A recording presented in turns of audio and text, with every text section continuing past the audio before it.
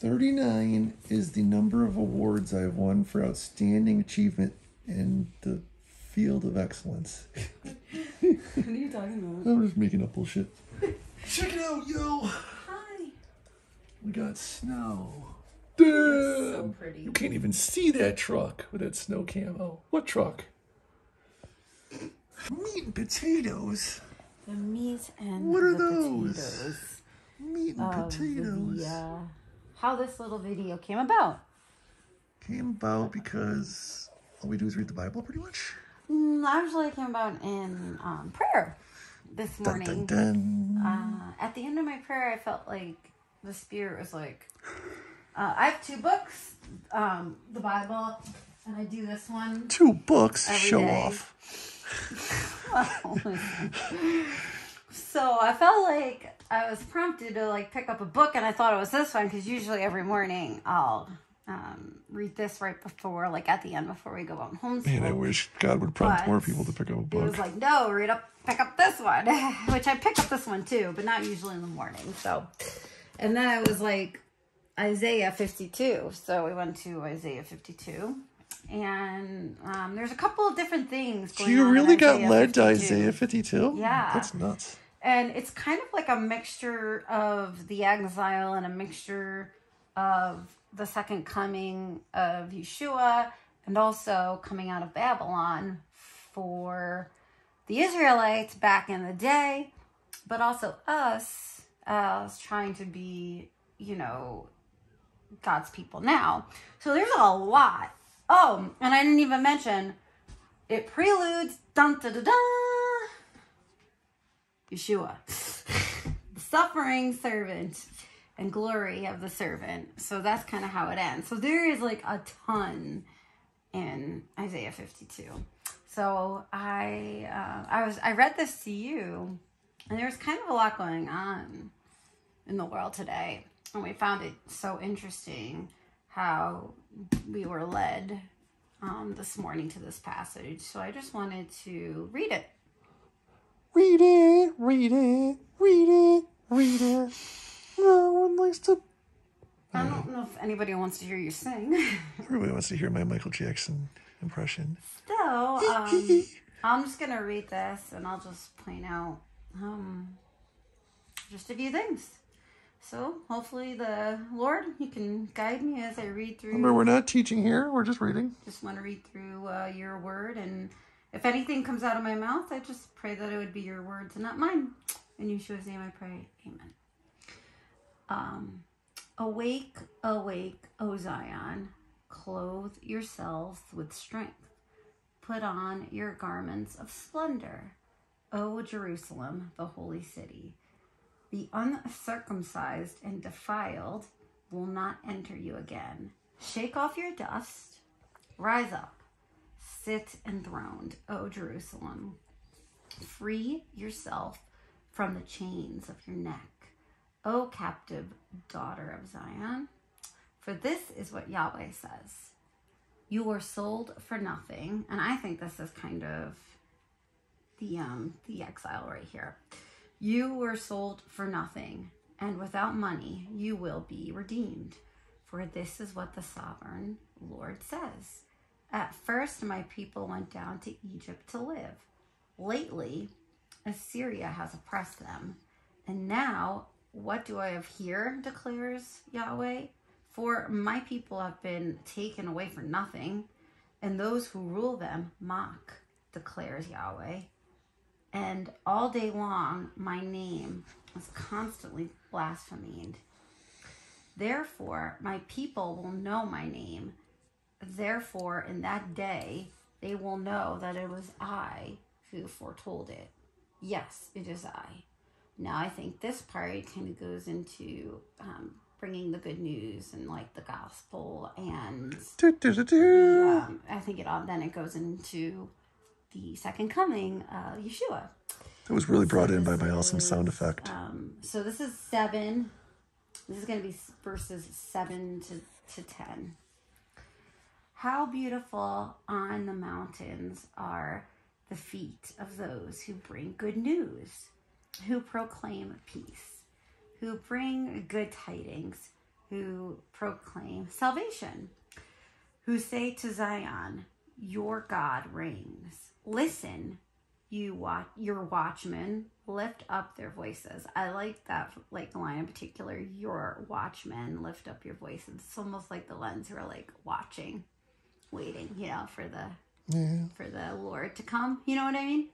Together they shout for joy. So yeah, obviously, when Yahweh returns to Zion, they will see it with their own eyes, burst into songs of joy together. You ruins of Jerusalem, for Yahweh has comforted his people. He has redeemed Jerusalem.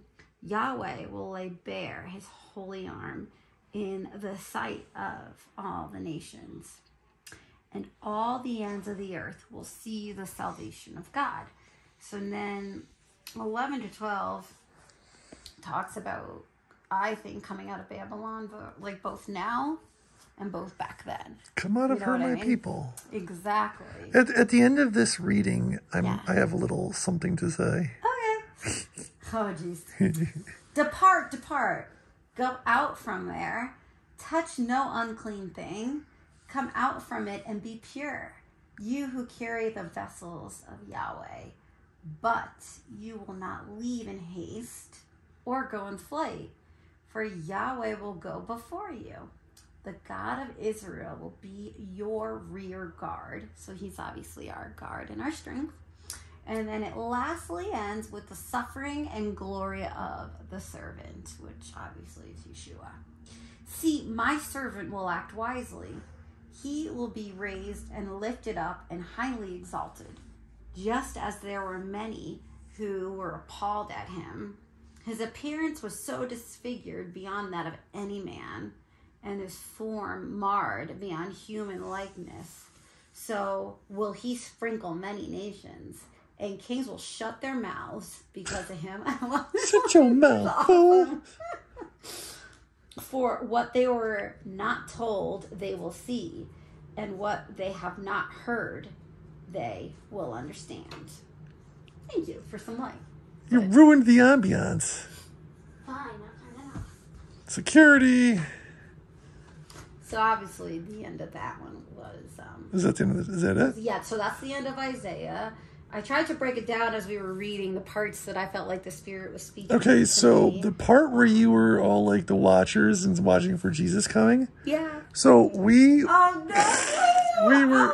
We were driving home in the mountains of Flagstaff, and we were coming up the mountain, and it was as foggy as a Hollywood horror movie. It was so foggy. And over the crest of the hill, well, I'll take it. We're going up the hill, and all of a sudden, like, the whole sky pretty much lit up blue, like a blue light. And she starts, like, bouncing her seat and yelling, "He's coming! He's coming back!" And she was like, and I'm looking at her, and I'm like, what? She's like flipping I'm out. excited. I can't help it. Okay, it'll be a glorious day. And I was like, or it could be the ambulance lights over the hill. And of course, she was disappointed. We all were. Let's be honest. We were all disappointed. I'm really excited. But I wasn't floating, so that should have been a sign. God, I wish I had that on camera. Oh, that would have been awesome. Sometimes I get dorkish about these things, but I mean, if there's anything to dork about, he's coming. So yeah, I don't know. I just I felt like the Spirit wanted to go over this with me today, and I just figured like there's a lot going on, and a lot going on in the world, and even today a lot of things just happened, and I think it's good for us to remember to keep proclaiming the good news, the salvation of our God, to continue to stay strong in the events of the crap that's going down, because it's probably going to get harder. Yeah. To continue to have our eyes peeled on the prize, the sky, because we never know when Yeshua will come back, and we want to be ready for that. And to get the heck out of Babylon, because that shit is going down. It's just like one of those things that's just like come out, because it's like a sinking, what is it, a sinking time? Is it a sinking time bomb or something? Yes, it's a sinking time bomb. Yes, exactly. Sinking ship, ticking time bomb? Yeah. So, yeah, those are kind of like the 4 like points of just doing that, you know? Fabulous. Just to remind everybody. Anything that you wanted to... Oh, and that... How can we forget that, you know, Yeshua is our suffering servant, right? He freaking laid down his life for us. So, you know, we must lay down our lives for him. And as shitty sometimes it is, because, you know, sometimes you got to sacrifice things that are, like, uncomfortable. Right? Americans and their uncomfortableness. Right, because we're so, like... We're so spoiled. We're soft as fuck. And you're just like, no, you gotta take away my comfort. I need 5 Starbucks within 2 miles. Right. But sometimes he makes you do uncomfortable things because they're for the benefit of you at the end. Not you mean uncomfortable relative to an American? Exactly. So let's just do that for him because he does everything for us. I agree. Are you done with your... I'm done with my spiel for the day. Okay. Well then, suppose I shall end the video. Sounds good. Hope everybody has a good Sunday. Yeah, that's right.